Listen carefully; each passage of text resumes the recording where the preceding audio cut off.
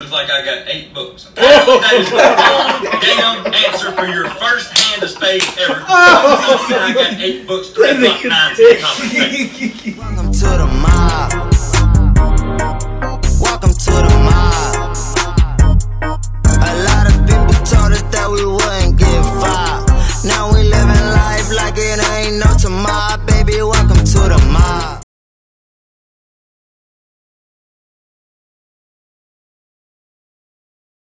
Yo, welcome back to the Double and B Mob channel, man. Today, we got somewhat of a random video.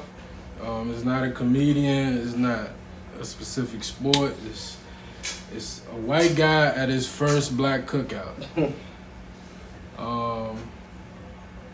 Yeah, have y'all ever seen a white person at any of y'all family cookout? No. Have y'all ever seen somebody who just looked out of place at y'all cookouts? No, I don't think I never experienced that. Never. Have y'all ever been to a cookout where... Okay, I guess that's towards everybody. Okay, shut up. What is that? It's an Amber Alert? Yeah. Hey, man, y'all look after y'all folks, man. Yeah, say stay safe this Thanksgiving, wear a mask, distance, and get tested. And remember, Maryland restaurants and bars are now closed at 10 p.m. Yeah, man. That's a good segue. Today, as y'all can see, we may not have the most energy. You know, all 3 of us.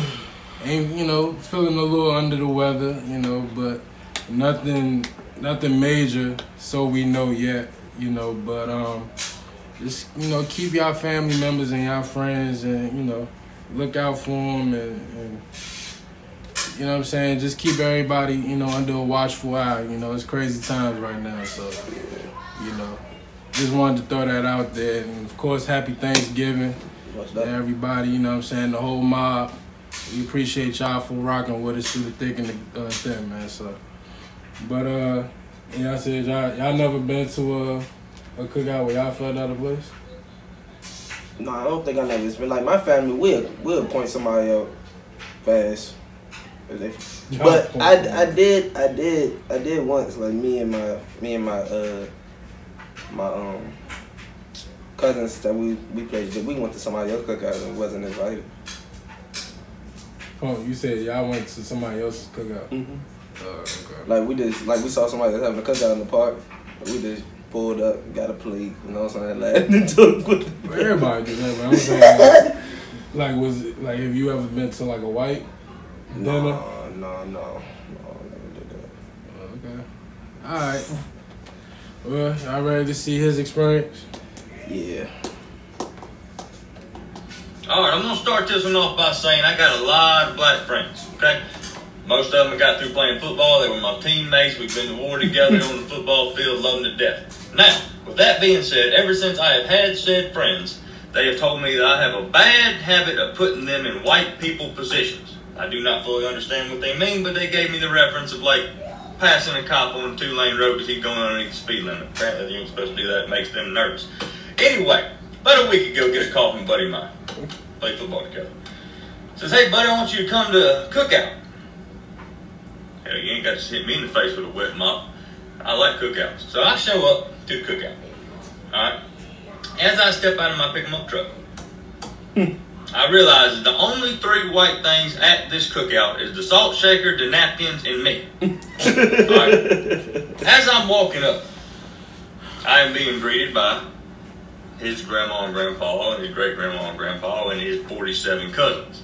Alright? There's no way for me to remember all these people's names. Anyway, there's a long table where the food, everybody's eating at, okay? They bring me over and set me down at the head of the table. I'm already really uncomfortable at this point because I don't know what's about to happen. Well, they say the blessing and I get up to go fix my food. Well, I was not aware that at a black cookout you do not fix your own plate. They fix your plate for you.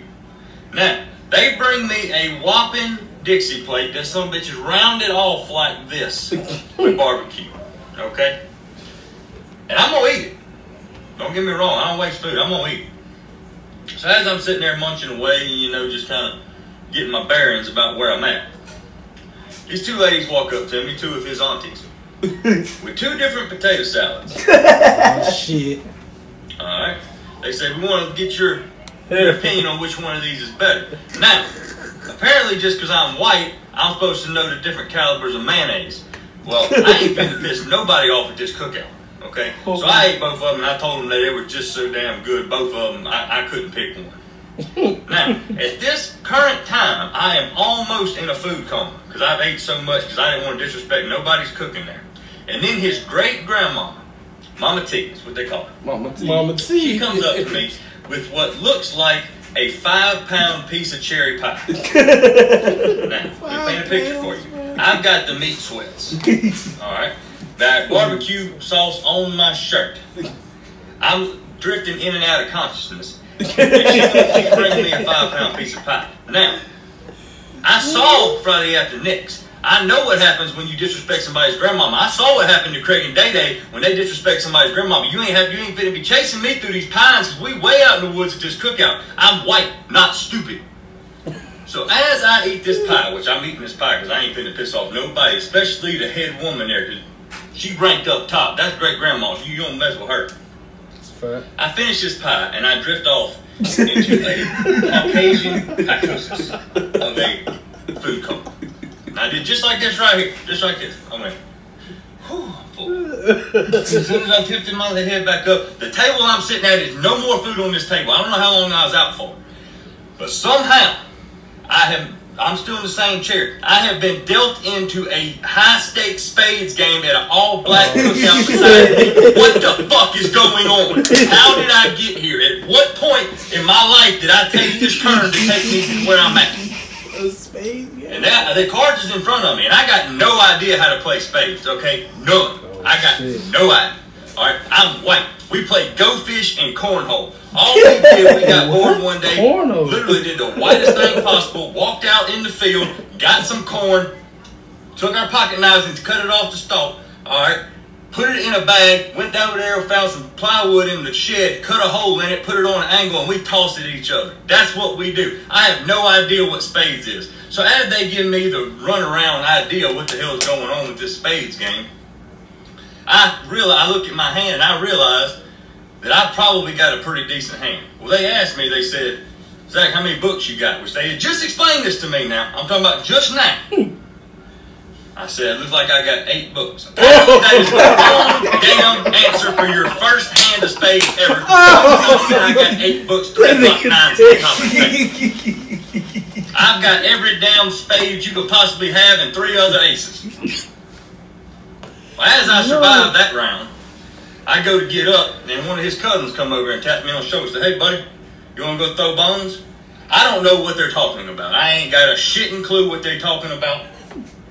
But I ain't going to piss nobody off. You got to understand, at this point, I am in survival mode. I am not pissing not one person off at this cookout. I do whatever they tell me to do. If they want me to stand on my head and blow bubbles out of my ass, I will do it. Don't hurt me.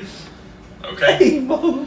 Now, I did not know bones meant dice. I was leaning more toward dominoes, which I kind of knew how to play from the Elks Lodge. But apparently, bones means dice. I lost $36 so fast my fucking head. Okay? And apparently when they yelled gator, that's just code word for the white man loses because they just took my money. I just put some more down until I ran out of money. Which is fine. Made it through that one too. Now, as I'm slowly trying to make my way back to my truck, I went over to thank Mama T. You know, I thank my buddy, I thanked everybody on the way to my truck, and I've got my truck in my sights. I am zeroed in on my truck, trying to leave this place.